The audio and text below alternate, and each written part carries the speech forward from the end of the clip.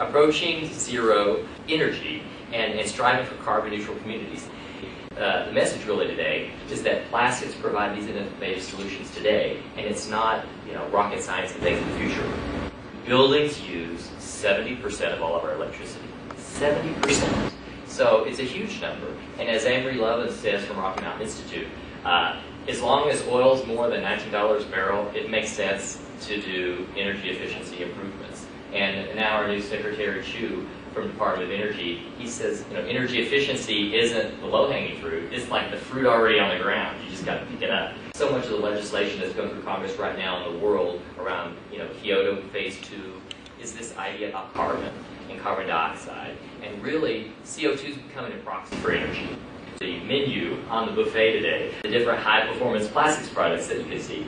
And you mentioned the SIP or the SIPS panels, and so if you look at structural insulated panels there, the foam inside the oriented strand board, and whether it's used for walls, whether it's used for roofing, traditional insulation board stock on the roofs of buildings. So there, once again, you see expandable polystyrene and polyurethane and foam blocks. And these aren't high-tech solutions. These are ideas that the walls, the roof, the floor, the building envelope, or the building enclosure, seal tight and ventilate right. So a couple of different other items.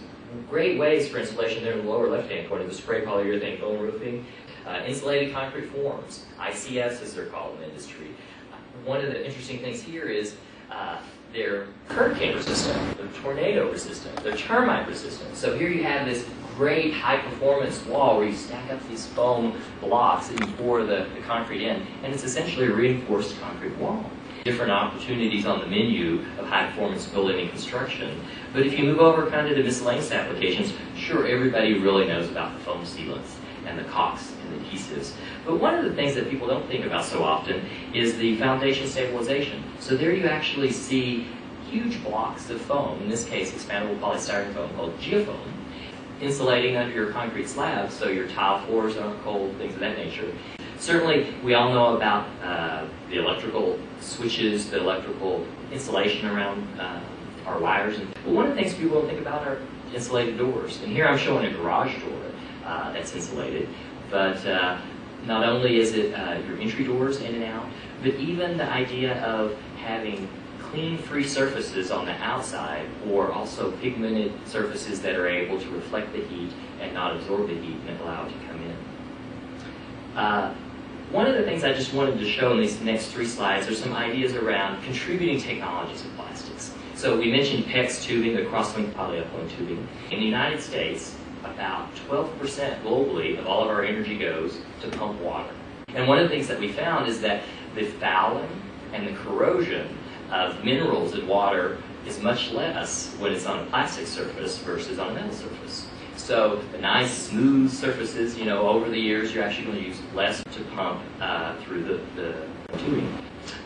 Concrete flooring support systems. So this is actually the idea of using large planks of expandable polystyrene to span the surface of the walls, and then you come on top of that and you pour concrete surfaces.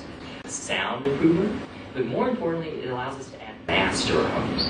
Radiant floor heating systems. So here you're actually able to have the cross-linked polyethylene tubing, serpentine on the floor, then you pour over the concrete surfaces. Here is looking at the windows. Certainly Energy Star plastic windows, low maintenance surfaces. Utilizing plastic systems once you're insulating the building envelope really well, then you have the opportunity like we're showing here with solar hot water heating systems.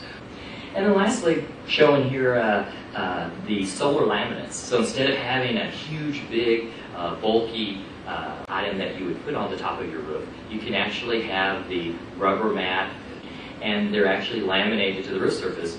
So anyway, that was just some of the items that are being utilized today to really help lower the building demand of energy for our homes.